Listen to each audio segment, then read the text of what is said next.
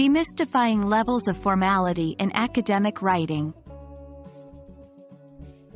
Hello, dear learners. Today, we'll dive deep into the world of academic writing. Have you ever wondered why certain texts sound so official and others more relaxed? This is often due to their level of formality. In this video, we'll focus on understanding levels of formality in academic writing. Let's get started.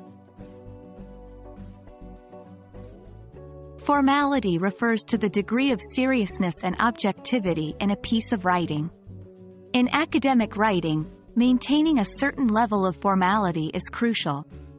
Why? Because academic works aim to convey information and arguments clearly, reliably, and without personal bias. The tone and choice of words play a significant role in achieving this. Formality in academic writing. 1. Ensures clarity. When you are formal, you are precise. This ensures your readers understand your message. 2. Projects authority. A formal tone conveys that the writer has knowledge about the subject. 3. Keeps the focus on the content. Casual or colloquial language might divert attention from the core message. 4. Promotes objectivity. Formal language reduces emotional language, promoting unbiased presentation of facts. There are generally 3 levels of formality. 1. Formal. Used in scholarly articles, theses, reports, and research papers. Avoids contractions, slang, and colloquialisms. Always uses third-person perspective. 2. Example.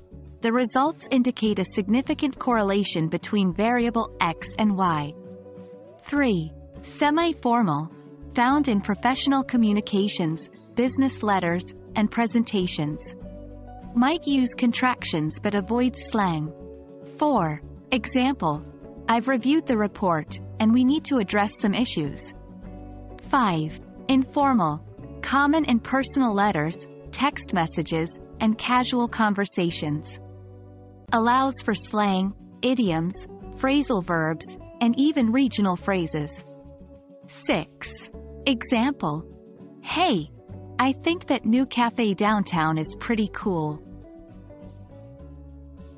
While all levels have their place, it's vital to recognize when to use which level, especially in academic settings. Always aim for formal or at least semi-formal language in your academic works. 1. Avoid contractions. Instead of don't, use do not. 2. Avoid colloquialisms and slang. Phrases like a piece of cake or hit the books are informal. 3. Use passive voice judiciously. While not always preferred, passive voice can increase formality in some contexts. 4. Example. The experiment was conducted, instead of, we conducted the experiment. 5. Be cautious with pronouns.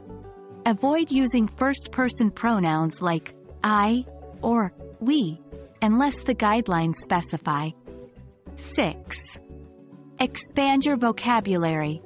Words like ascertain instead of find out or demonstrate instead of show can increase the formality of your writing. And there you have it. Understanding and mastering levels of formality is crucial in academic writing.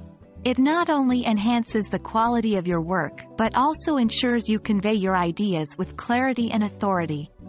We hope this video has shed light on the nuances of formality. Keep practicing, keep refining, and remember, the key is to always match the level of formality with the context and audience. Happy writing!